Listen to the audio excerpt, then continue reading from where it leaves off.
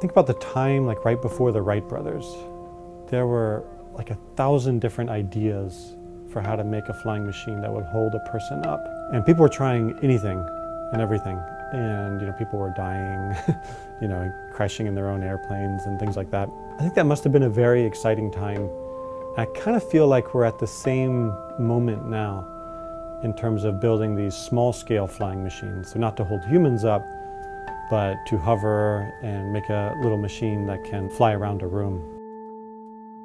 Surprisingly, it's like really the last 15 years we kind of understand the basic aerodynamics involved in that.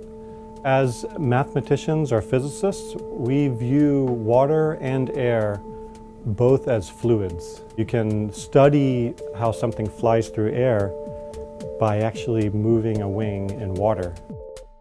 We're in the applied math lab here at NYU, where we study a lot of weird problems in fluid dynamics.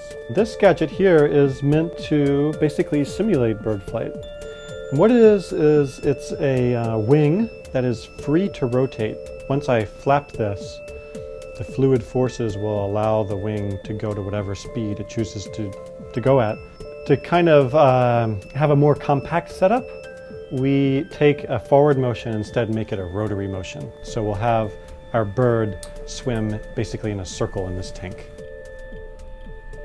So what we'll do here is we're going to hit this tank with a sheet of laser light. So it's going to come across here and put little particles in the water. So this is a glass bubble. And the light will kind of bounce off the particles and allow you to see the entire flow field.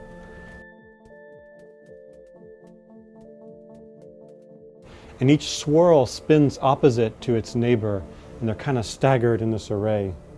This is what we don't completely understand. Somehow that basic feature leads to the lift generated or the thrust generated. You've had these little machines crawling around on the Earth, figuring out how to deal with their environment and changing environment. I guess this is a little, maybe a scientific or an engineering way of looking at animals. But they've solved a lot of hard problems. This is a wind tunnel for flapping wing flight. And the idea is you put an object in there and you flap the air up and down past it. And what we do is we fly little, what we call paper bugs in that up and down flow.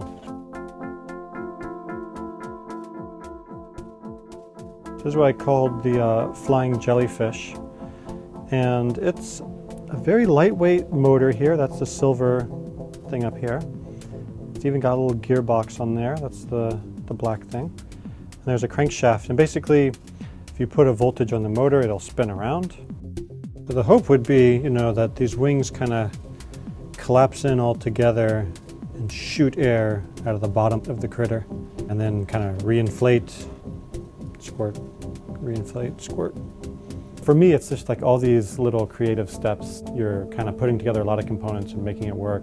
By studying these kind of problems, we could, for example, make better flying machines. Not competing with the airplane, but to make small maneuverable aircraft.